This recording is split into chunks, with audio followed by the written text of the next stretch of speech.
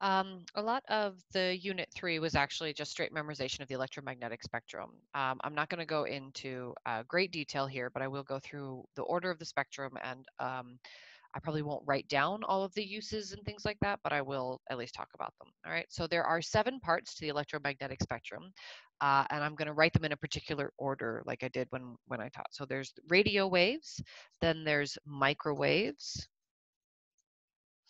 okay? Then infrared waves, which is sometimes abbreviated IR, and you can just write that on the exam. That is okay, that is acceptable. Then you have visible light, all right? And for visible light, you need to know the order of the colors in which they go, all right? And the way you remember that is Roy G, in English at least, is Roy G. Biv. Red, orange, yellow, green, blue, indigo, violet. That is your rainbow, basically. All right. So if you think about, on a rainy day, if you see a rainbow, those are the colors you're seeing, and then they're in that order. And you need to make sure you know that order. All right. Then you have ultraviolet, which is sometimes abbreviated UV. And again, that's okay. That's a standard abbreviation. You can use that on the test. Then you have X-rays, and finally, you have gamma rays. All right. And the reason that I've written them in this order, perhaps I should have done it more in the middle, but anyway, is because they are a spectrum. Okay. And so the idea is that all of these waves, all EM waves,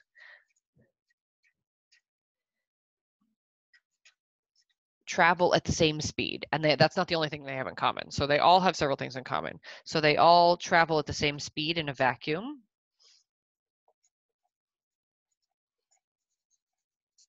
So they travel at the same speed. They can travel in a vacuum.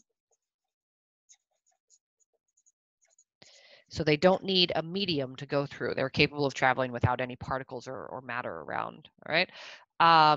They, of course, can all be reflected and refracted, just like any other wave. They all carry energy, which is the basic definition of a wave. A wave is a way of transferring energy, right? They are all transverse. Oops.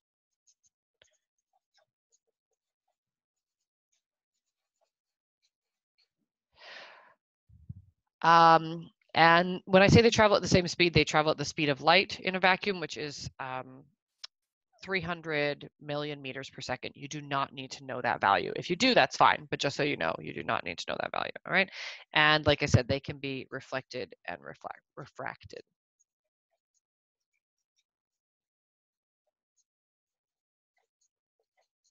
Okay, so all EM waves have these 4 properties in common.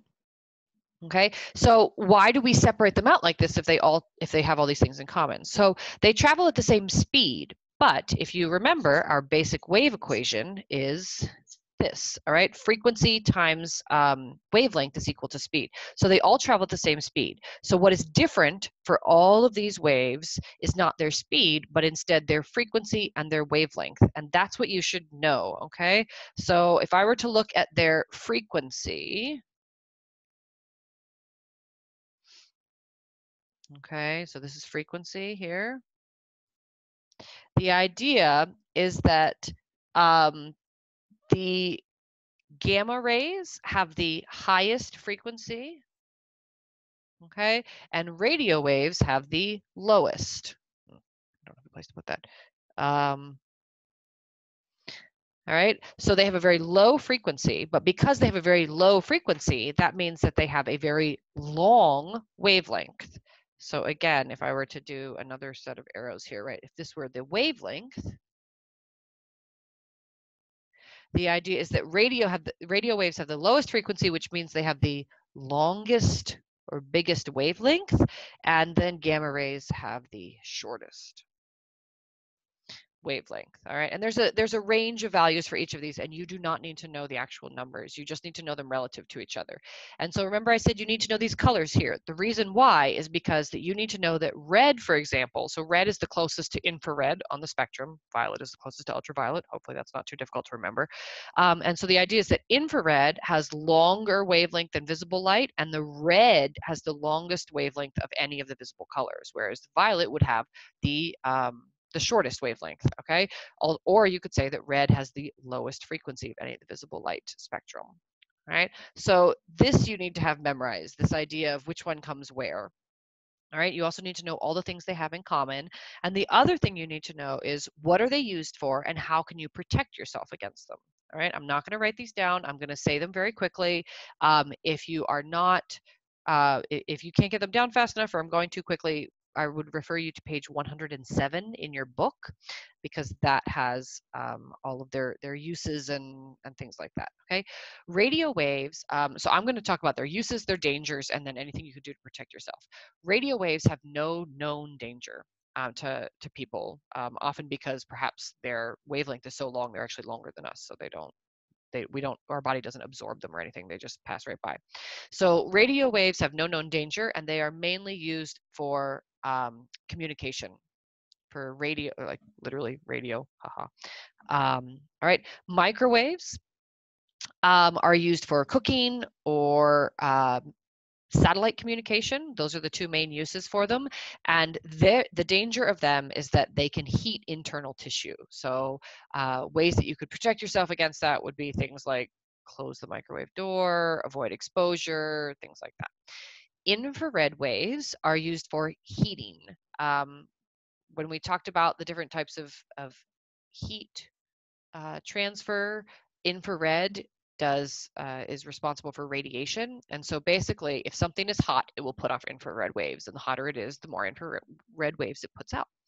And so the danger of it is that it can burn your skin, right? Think about your skin blistering if you get too close to a fire or things like that. So infrared waves, the main thing is that it can burn your skin. And the way you would protect yourself is to avoid exposure, to put some distance between yourself and the infrared, whatever's emitting infrared. Visible light is obviously used to see, but don't say that. Don't write that in a test, please. All right. It is used for optical fibers and photography are the two main uses for it. And the danger of this is that it can cause blindness. Ultraviolet is used in fluorescent tubes or tanning lamps. It's used for dental fillings, to set dental fillings. I'm trying to think. The fluorescent lamps covers a lot of things like the tanning beds and stuff. And so ultraviolet is the danger for it is that it can cause skin cancer, right? That's what happens if you lay out in the sun every summer for long periods of time. You're increasing your risk of skin cancer. And so the way to avoid it would be to wear sunscreen or avoid exposure by wearing long sleeves or things like that. Oh, sorry, I didn't say the visible light. How to avoid blindness would be to wear sunglasses. X-rays, the big danger of X-rays is that they can cause cell mutations or cancer. All right, and the way to avoid that is to wear protective shielding such as lead to put yourself to reduce exposure, or to wear photographic film badges that allow you to see whether you've been exposed. Gamma rays is basically the same thing. You have as X-rays, sorry. So the dangers of gamma rays would be cancer or cell mutation. It can be used to treat to cancer. Both of these can be used to treat cancer, ironically. But the main thing is that they can cause cancer, they can cause cell mutation, and again, you want to avoid this by reducing your exposure or wearing appropriate protective shielding, such as lead. In the case of gamma rays, you could wear lots of concrete. It's not terribly realistic, but it would help. All right. So that is your electromagnetic spectrum.